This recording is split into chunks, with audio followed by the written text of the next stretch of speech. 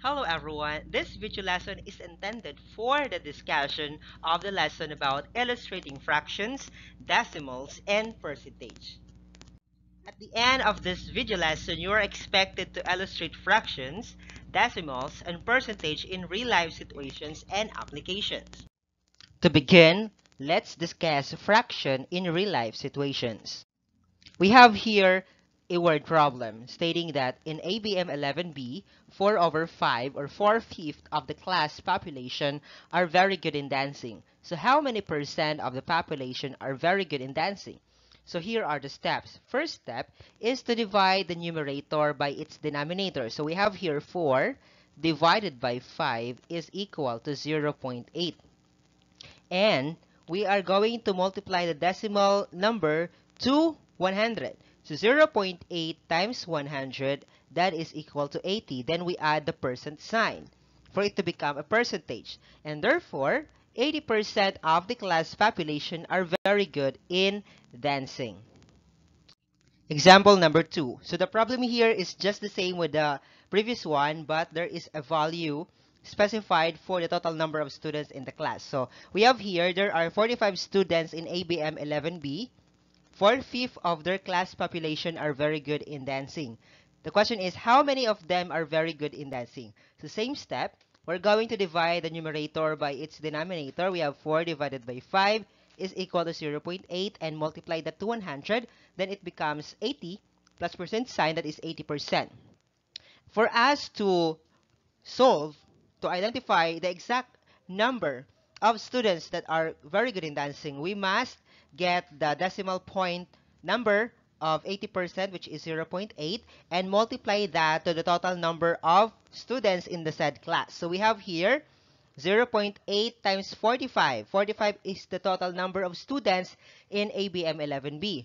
So by multiplication, that is equal to 36. And therefore, there are 36 students in ABM 11B who are very good in dancing. Next example. So last Wednesday, Asha took the online quiz in Earth and Life Science, and she got 17 over 20 of the questions correct. What is her score in decimal form? Alright, so the step is to divide the numerator by its denominator. So we have here 17 divided by 20, that is equal to 0.85. Okay, so for us to know what is the score rate of Asha, then we must convert 0.85 to its percent form. So that is by multiplying it to 100. So 0.85 times 100 is equal to 85%. And therefore, Asha's score is 0.85 in decimal form, which is equivalent to 85%, which also means that she passed the online quiz. So don't forget to put or to write the conclusion after you get the right answer. Next. So we have here example 4. Dominic spent 11/20th of his savings for a new t-shirt. If he has saved 1,250 pesos, how much did he spend for the t-shirt? Okay, so we have here, first thing to do is to convert the fraction into a decimal form. We have here 11 divided by 20 by division, that is equal to 0.55. And then this decimal number, the quotient, must be multiplied to the amount being saved by Dominic. So that we have here 0.55 times 1,250, and that is equal to 687.50. And therefore, Dominic spent 687 pesos and 50 centavos for his new t-shirt. Okay, so that is the interpretation. Next in line, we have here decimal in real life situation.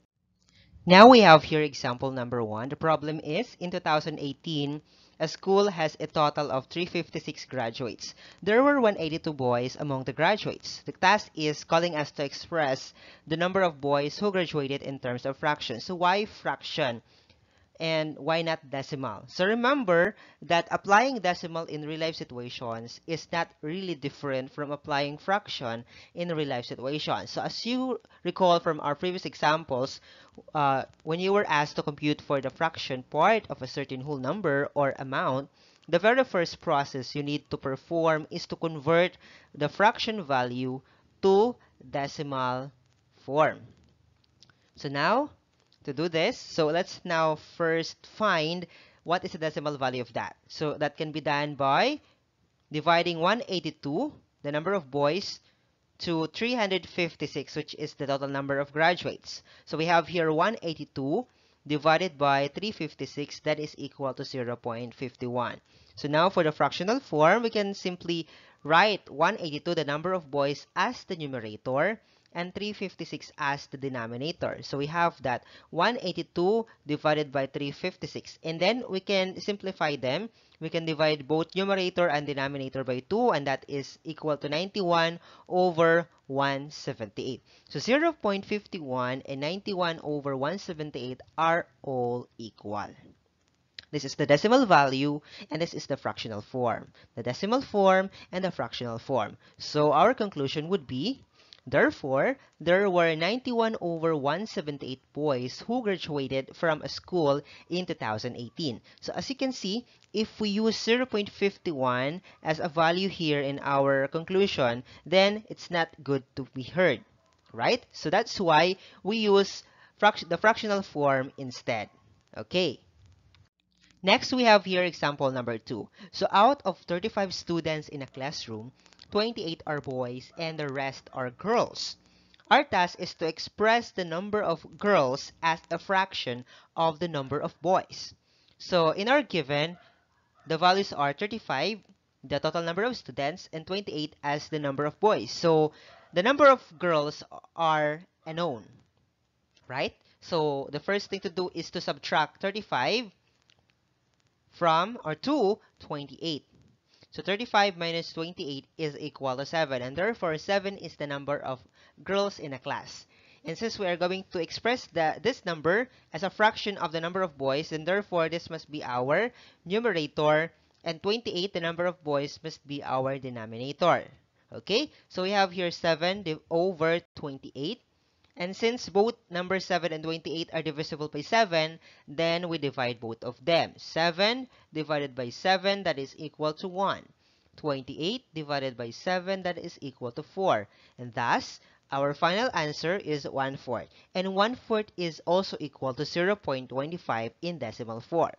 Our conclusion must be, therefore, there were 1/4 girls in the classroom in terms of the number of boys. So that's our conclusion. This time, let's talk about percentage in real-life situations. Example number 1. So during the enrollment period for school year 2018-2019, a private school in Bataan has a total of 300 enrollees. The graph shows the percentage of enrollees by gender. 38.7% of the enrollees are boys, while the 61.3% are girls. What are the actual number of enrollees by gender? So with this problem, let's deal with the first percentage, which talks about the boy enrollees. So we have to write 38.7%, that is equal to 0.387 in decimal form. So how that happened? Simply because we move the decimal point 2 places going to the left, and we have to write 0 on its left side. That's why 38.7% is equal to 0.387. And then with that, we have to multiply the resulting decimal value to 300, the total number of enrollees, so we can find out the exact number of boy enrollees. So that is equal to 116.1.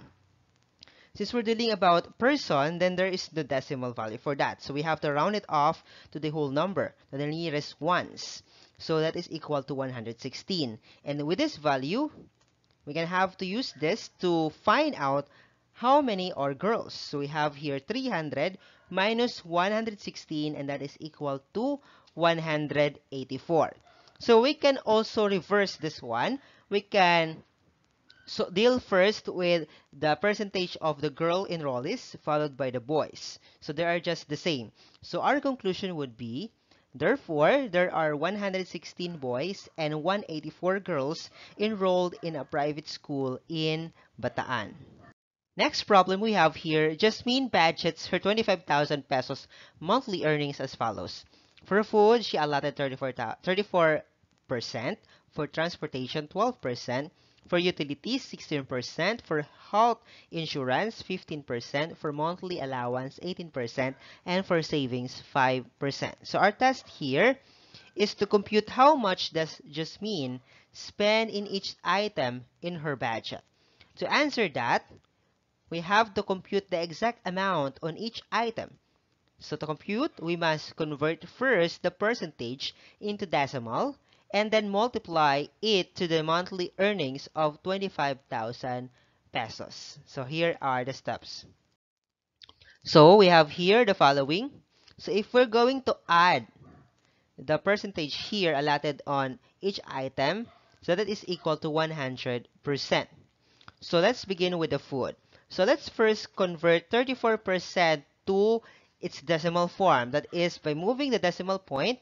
So a whole number, guys, that has a decimal point on its right side. So automatically, here is the decimal point located, and then we have to move that two places going to the left. So 1, 2, then we add 0. So therefore, 34% is equal to 0.34, and then we multiply that to 25,000 pesos, and the product is equal to 8,500. Next, same step. So for 12%, 12% is equal to 0.12. Then multiply that to 25,000. Then the product is equal to 3,000 pesos. For utilities, we have 16%. And 16%, guys, is equal to 0.16 multiplied to 25,000 pesos. And that is equal to 4,000 pesos. Then for health insurance, 15%, that is equal to 0.15. Then we have to multiply that to 25,000. Then the product is equal to 3,750 pesos. And for the monthly allowance, we have 18% here. 18% is equal to 0.18. Then multiply that to 25,000 pesos, the monthly earnings. And the product is equal to 4,500 pesos. And lastly, for the savings, she allotted 5%. And 5% is equal to 0.05 in decimal. Then multiply the 25,000 pesos in her monthly earnings. And that is equal to 1,250 pesos. So, and for us to check whether our answer is really correct, then we must add all of these values. And that is equal to 25,000 pesos, which is equal to Jasmine monthly earnings. Okay, and what would be our conclusion? So our conclusion must be, therefore, Jasmine allocated 8,500 pesos for food, 3,000 pesos for transportation, 4,000 pesos for utilities, 3,750 pesos for health insurance, 4,500 pesos for monthly allowance, and 1,250 pesos for savings. So that is the whole process of of identifying what are the exact amount that Jasmine allocated on each item. Okay, so that's it. So I just want to thank you everyone for listening and for paying attention. So I am hoping that you really understand the flow of our discussion. So I hope I help you with your learning. Thank you so much.